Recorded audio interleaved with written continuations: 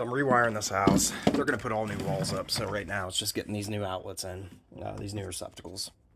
Instead of going up and down the stairs and using my Klein circuit breaker finder, because I don't find it to be completely accurate, I made the patent pending Martin Short. So basically, this pigtail, or this plug, is just wired up to a single pole switch. Plug it in.